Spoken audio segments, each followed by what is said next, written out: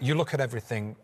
Is his arm away from his body? Is it an unnatural position? Yes, it is. The ball's come from a decent distance. The only thing I can go along with is what you said there, Tim, that a gear's in the way. But for me, that's 100% that's a penalty. It was almost like Luton Town just came to life in the final sort of 5-6 minutes there, managed to get a goal, and that sort of reinvigorated the crowd. And then there was a bit of drama, but time just ran out. I mean, you heard it there with the commentary team. It wasn't exactly the most convincing performance from West Ham, but they did enough and the run continues. The run continues, and I think that's the important part, is there was a time last year where they weren't getting the rub of the green, where they weren't making their own luck. And now you see with them being undefeated, one, they're playing really, really well.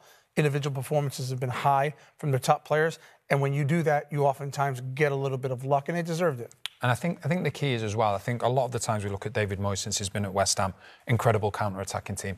I think they've bought players in the transfer window that can change the way that they play. If they need to be possession-based, they can be possession-based. If they need to be patient, they can be patient. So they've had a great window and a great start. How much confidence are they going to take from this, Tim? It's huge. I mean, anytime, you know, football's funny.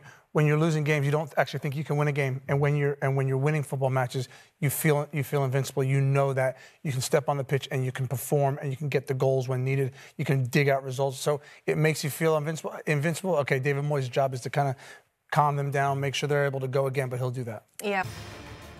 Hi there, I'm Rebecca Lowe, studio host for NBC's coverage of the Premier League. Don't forget to hit subscribe to watch more videos all season long. And for even more Premier League content, from original series to live matches, head over to Peacock. And be sure to tune in for Premier League mornings every weekend on USA Network and on Peacock. We will see you there.